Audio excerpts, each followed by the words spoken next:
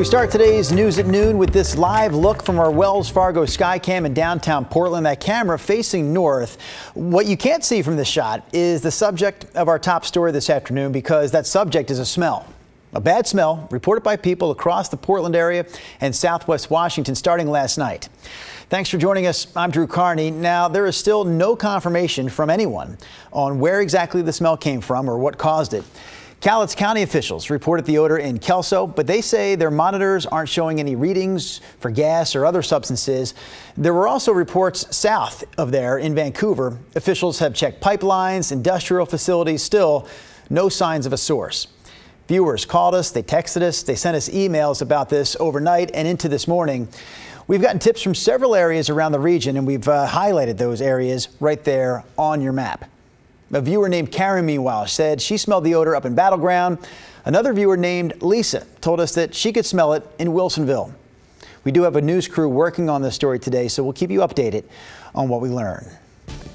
All right, with that, we're going to turn our attention to the Weather Center. Yeah, it's a big Rod. Well, I mean, because we've been working on that this morning, and so far we haven't no answers, right? I know. Yeah. That's the situation. But I am smelling something here, Rod, and I believe it's a change in your forecast. I have something you don't have in the studio. I have a window just to my left, and I can tell you, in about the last 10 minutes, the rain in downtown Portland has really picked up. It's just coming down at a pretty good moderate clip right now. So this is what we expected. Remember, a cold front's marching inland this afternoon, and the rain is pretty solid now from Seattle down through Portland and all the way down into Lane County into Eugene. Now, I've been watching our lightning monitor, and we've had a few individual strikes over the past several hours along the southern Oregon coast and some inland strikes south of Roseburg. We are becoming increasingly unstable this afternoon, so there's at least a chance that you will hear a rumble of thunder at some point. But so far, it's mostly light to good old-fashioned moderate rain. The darker green is moderate rain moving through downtown Portland at this hour. Here it comes, here it comes, here it comes. Yeah, look how it's all filled in. Right there you go. All right, Newport. Raindrops from Uquinna Bay. We know we've had a quarter of an inch of rain already fall up in Astoria. We know down in wine country the road is wet, so that's a gloomy noon hour with rain coming down over the Dundee Hills. That's Domaine Serene Winery's camera. And there are raindrops here in downtown Portland. We're at 67. Basically, the rain is going to be likely through the 5 o'clock hour. Temperatures will be rain cooled into the low to mid 60s. Drying will take place this evening, maybe as soon as 6 p.m. We'll have your complete forecast coming up. All right, thank you, Rod. Let's get back to our local headlines this afternoon. We know at least one person was hurt, and a police officer was also hit by a stray bullet during a shooting overnight in Portland's Central East Side. It happened just after midnight near Southeast Grand and Burnside. Officers were already in that area when shots were fired from a few different moving cars. The person who we know was shot was taken to the hospital but is expected to be okay. The Portland officer who was hit by that stray bullet is also okay because the bullet hit the heel of his boot but didn't actually make it all the way through to his foot. So far, police have not made any arrests. Portland police have identified a man who was shot and killed in the Hazelwood neighborhood last week as 24-year-old Tayshawn Nash. He was shot last Thursday on the Max platform at 148th and East Burnside. Police also arrested 42-year-old Felix Juarez Perez a short time later. He's charged with Nash's murder. We still don't know if the two men knew each other or what led up to that shooting. A man accused of 3 Portland murders violated his parole 30 times in the months leading up to those 3 deaths. That's according to a new lawsuit filed by one of the victims' families. Mark Johnson was shot and killed near Dawson Park in North Portland in 2022. Investigators identified Joseph Banks as the suspect in Johnson's death and 2 others. Banks spent most of the last decade in custody before he was released to federal supervision. But according to attorneys for Johnson's estate, Banks violated the conditions of his release at least 30 times, and the probation office never alerted the court. Johnson's estate is suing the U.S. Probation Office, saying that their negligence led to Johnson getting killed. We reached out to the office about this, but haven't heard back yet. Records show that Banks has since been committed to the Oregon State Hospital. Last weekend, a 26-year-old homeless woman gave birth in a tent in downtown Portland. KGW's Blair Best talked to another homeless woman who says she was there and able to provide some help during the delivery. Southwest First and Harvey Mills by an orange tent. Someone is starting to give birth. It was just before 6 Saturday night when that harrowing 911 call came in from this homeless camp below the Morrison Bridge. All of a sudden, she's just like, "Becky, help me, please help me." And I'm like, "What, baby?" And she goes, "It hurts, it hurts." And I'm like, "Okay, well, let's call 911. Becky's 26-year-old friend, who's also homeless, was 7 months pregnant when she went into labor in this orange tent. We put her on this cart right here, and then rolled her down there. As they waited for paramedics, Becky wrapped her in this blue tarp, the cleanest thing she had. And so I just told her, I was like, "Just relax." She goes, "I'm scared." I said, "It's okay." But time was running out. I'm not sure how imminent this was when it was tapped, but the baby's head and shoulders are out. The baby's head was crowning. I'm like, "Okay, baby, well, you're going to have to push." And I was like, "Please, somebody get a blanket, a clean blanket." The first responders arrived about 5 minutes after the baby was born. She could have been alone. Paramedics took them to the hospital, and according to dispatch, the woman had fentanyl in her system and was still in the hospital at last check. This is the second reported time this year Portland Fire and Rescue have responded to a birth in a tent on the streets of downtown Portland. We train for this. We have a specific kit in all of our medical kits that are, in the event we're at an imminent birth, we're prepared to do so. I don't know that people are falling through the cracks as much as people aren't really receptive to receiving the assistance out there. Some women addicted, some women not addicted, whatever the case may be. I wish there was just more outreach for women without chastisement. Blair Best, KGW News.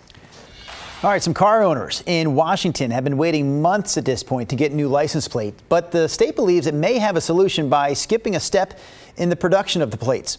The license plates are made in the state penitentiary in Walla Walla. Production issues at the facility and the COVID pandemic are both blamed for the backup. But starting next month, the state says it will no longer emboss the plates. That means the letters and numbers on those plates won't be raised. We're hoping that our customers will be relieved that they finally have their plate and that they don't have to keep going to our vehicle licensing offices and getting another temporary after the 60 days. The state is calling this move temporary, although 28 other states already use non-embossed plates, so Washington says it may move in that direction in the future. The state also says it hopes to be caught up on the license plate backlog by Thanksgiving. Oregon's housing crisis is typically hardest on people who are considered low income, but it's also creating challenges for middle income families.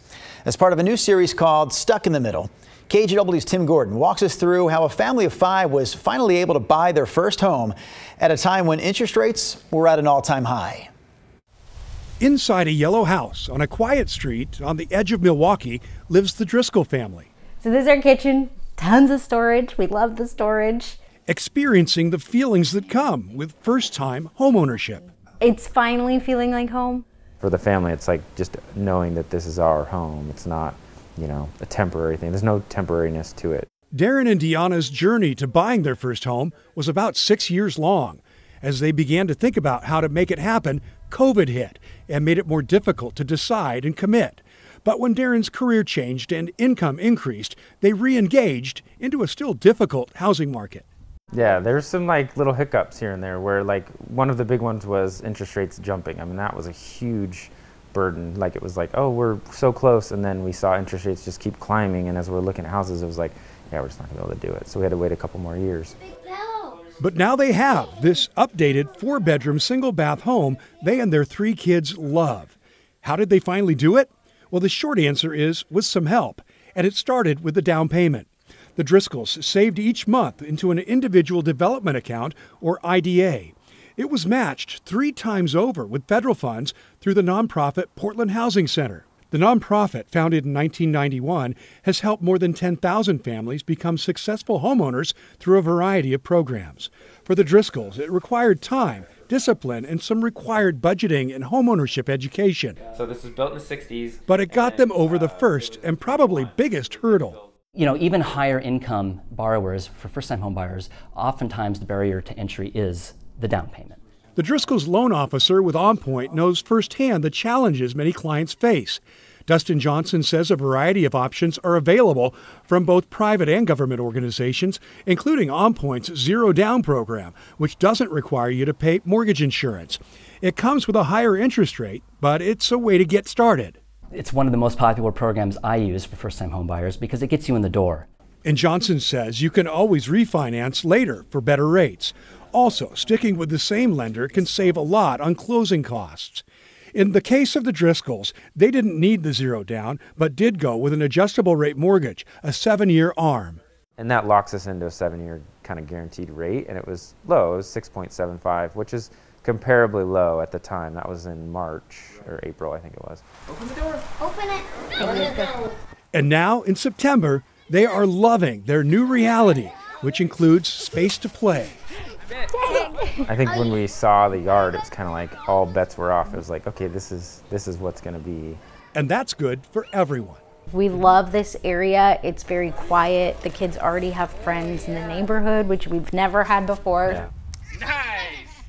So the Driscolls' big advice is to be ready, but also be patient. And a key here, be flexible too, whether it's on the type of home or location. Have an open mind. That'll broaden your horizons, and maybe you'll find the best choice outside of what you originally thought. It can also be helpful to have financing figured out before you start shopping so you know what you've got to work with. That makes sense, right? You know, there's a lot more to cover on this. There are other financing options, and we didn't even touch on the low housing inventory or what lower interest rates bring to the equation. So we've got more stories to do and solutions to bring you if you're feeling stuck in the middle.